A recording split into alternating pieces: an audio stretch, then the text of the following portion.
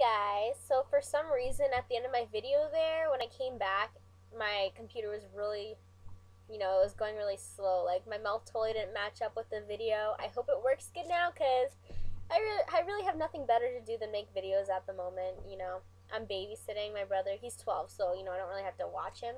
He's out there playing DJ Hero, his new game, because his birthday's coming up soon. So that's what he just got himself. So I'm gonna start with I'm just gonna do series 16. I have 15 too, and some others. So I'm just gonna do 16 because it's the one I have closest to me. So my first doll is Squeak. That's her box.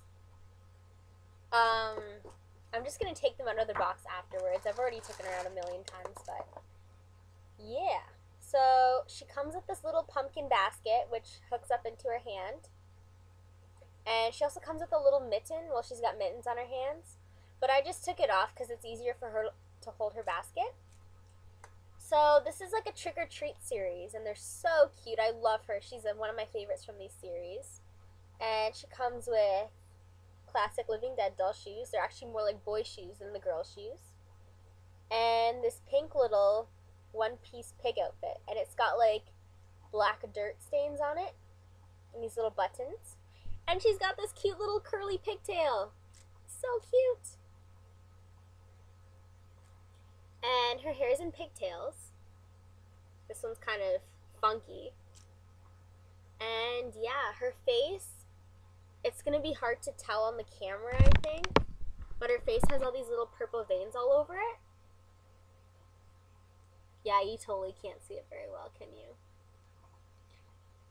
So she's got all these little purple veins, and her eyes are like bloodshot, plus they're purple, and they got all this like pinky color around them.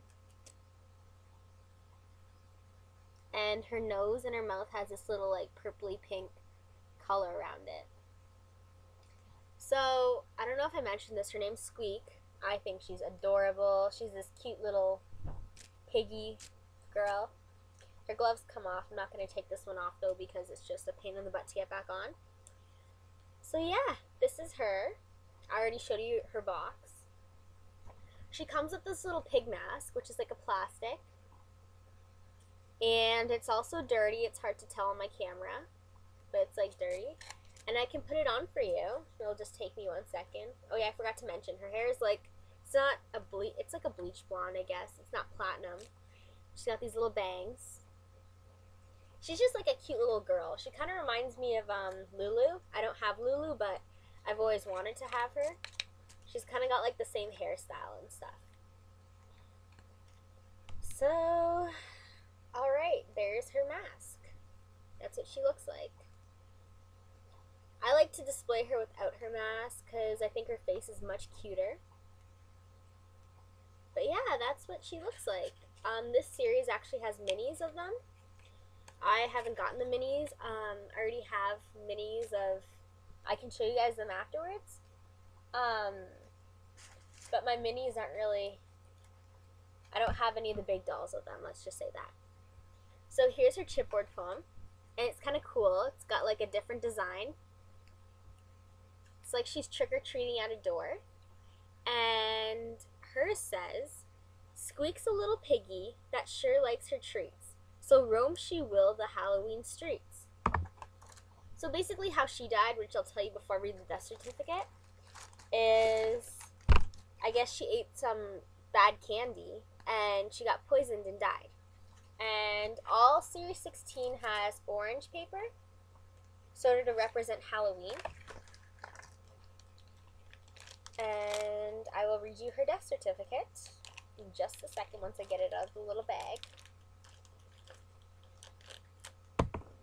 Alright, so this is what it looks like.